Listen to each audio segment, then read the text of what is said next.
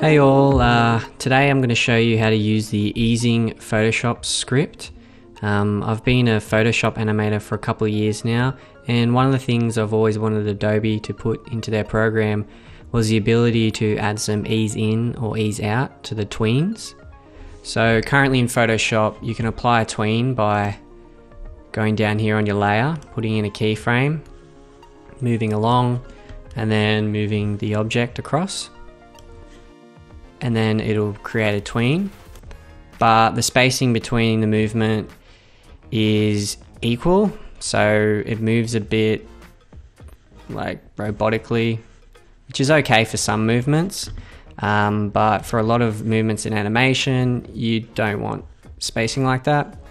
As you can see, equal spacing. Similar, if you wanted to do a squash and stretch, you'd have to convert the object to a smart object first. Apply a transform keyframe, and then we'll squash him a little bit like that. So it does a little squash, but once again that would look a little bit nicer if you had the ability to ease into the movement and ease out of the movement a little bit. So I've been looking around online and I found this script here. If you just Google Photoshop easing script, it should come up. It's on GitHub. I'll also put a link in the description. So you just download that script. It gives you some instructions to load the script into Photoshop, but doesn't show you any instructions on how to actually use it. So I've just been fiddling around with it, and I think I figured out mainly how to use most of it.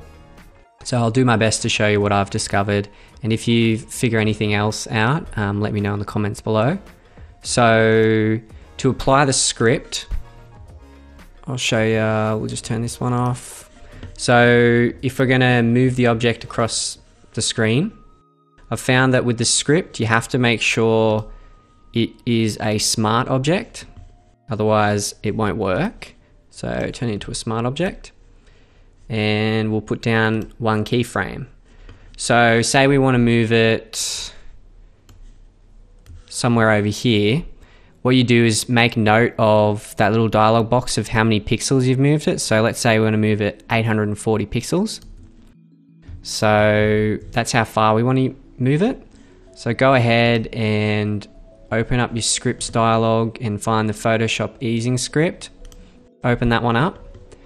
And then you've got a bunch of information here. So firstly, you can do a bunch of different ease in and ease outs. So there's a quad one, cubic, quart, and so on. I'll put up a little video that'll just show you a bit of a cheat sheet of what each one looks like. I'll also put another link in the description to the website that I got that from, and it just shows you visually what each one means. My favorite ones are expo, quint, and back. So I'm just going to use an ease in and out expo. I'm going to do it over 20 frames, the duration. And then you've got scale, which I'll touch on next for when we do a squash and stretch. But just for moving it from one side to the other, we've got this one. So I had 840. So to work out to make it go right or left, if you want it to go right horizontally, you put in a positive number. If you want it to go left, you put a minus in front of it. With vertical, if you want it to move up, you've got to put in a minus number. And if you want it to move down, you just put in a positive number. So if I put in 40 as well, you'll just see it move down a little bit. And that's applying the ease in and ease out.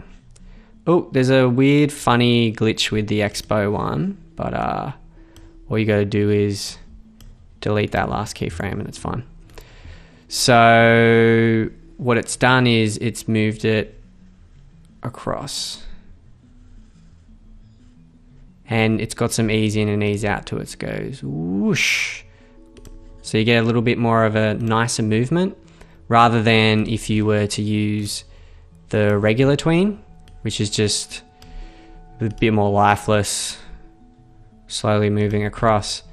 Whereas the ease tween, much more energy and interest. And you can fiddle around with the different ease in and ease outs to have different stuff. I just like the expo because it's really slow then quick.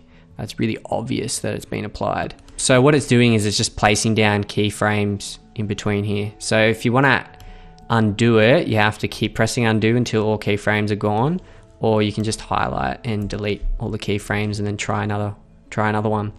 So the hardest thing about this easing script is you do have to remember and do a bit of trial and error with how many pixels you want to move it by.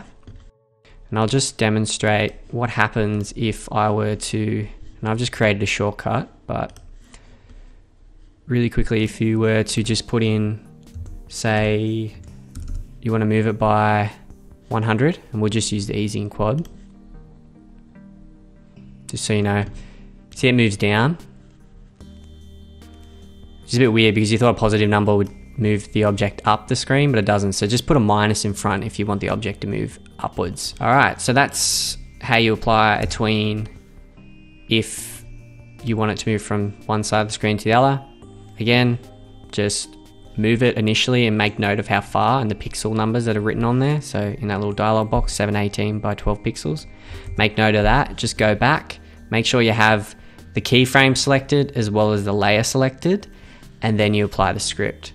That's one of the things he added. He said, have a file open with at least one keyframe created, the timeline set to that keyframe, and then that layer selected. So you have to make sure you do that when you apply the script, otherwise it won't work. I've also found that it only works on smart objects. It might work with vector objects as well, but when you just have it as a raster normal layer, like with this regular tween, if you apply it, it doesn't work. So I'll just show that as well. So if I turn this, put a position here, and I go easing and say I want it to move 800 again, okay. It moves it, but it doesn't play. It just randomly moves it. And if you Apple Z it, if you step backwards, sorry, it goes like that, like it's put all the keyframes in. So make sure you've turned it into a smart object, otherwise it won't work. Okay, so last thing I want to show you guys is the squash and stretch one. So the squash and stretch is a bit more complicated. Once again, select layer, add a keyframe. What you can do is you can go along, press the transform tool, and then work out how much you want to squash it by. But it involves a bit more maths because you've got to take note of, look at this info dialog box. You've got to take note of the height. So it's 596, and then you squash it down. So say if you want to squash it there, it's 464. You've got to do the maths in between those two numbers, and then that's the number you're going to be putting in the dialog box. But it might just be easier off winging it. But what you need to do is make sure whatever you squish down from the top, you add to the width. So what'll happen is it squishes out evenly and maintains its mass. If you do this squash and stretch, it'll stay in the origin. So I'll just show you that now. Right, so we'll do ease in and out back because this one's interesting. So say we want to take about 200 off the height. So minus 200, and we're adding 200 to the width. Okay? And that's going to apply like a squash. So like that. It's a little fun little squash. But as you can see, it's staying in the middle of the origin, which isn't helpful if you've got a background. So if you've got the ball on the ground, say your ground plane is here, just do a better color than the pink. Your ground plane is here. Then when he's squishing, he's come off the ground plane, but you want him to stay on the ground plane when he squishes. So what I found is when you apply the easing, so let's do ease in and out quint. Do over 20 frames instead. So say we're going to do 200 and minus 200. What you've got to do is you've got to put in, you can put in the same vertical height that you're minusing into here, and then that will closely keep it at the origin point. So it's still a bit more convincing. It goes a little bit over the origin point, as you can see. So that's where I was experimenting a little bit. I haven't quite, I don't think, nailed the maths of this. So if anyone else has any other ideas, let me know in the comments below. If you're a Photoshop animator and you wish you had those tweens, you've got them now by using this script. It's a little bit clunky, but if you want to stick in Photoshop and just have that ability to add a little bit of a tween to your image, then you've got it. And just remember, just head to this website and get it. I just thought I'd upload this tutorial because I couldn't find anything else online explaining how to use it. And I thought if someone else is also having trouble, this might be useful for you. So thanks guys, and let me know in the comments below if you discover any other cool things about the script or a better way of using it, or you found some other tutorials that I haven't found. And if you want any more tutorials on how to use Photoshop for animation, please let me know. All right, have a good one. Bye.